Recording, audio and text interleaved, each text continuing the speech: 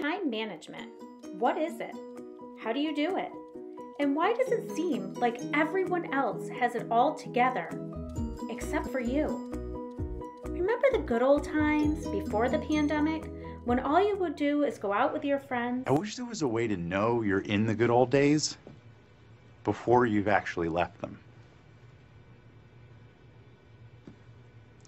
Someone should write a song about that. Now it seems that all we do is use our phones for school, for meetings, and classes. Although we're at home, it seems even harder to manage our time. Our pets, children, significant others, and of course our fridge are all calling our name. It's time to take a step back. Remember to prioritize. Make your lists and stick to them. And remember to take a break when needed.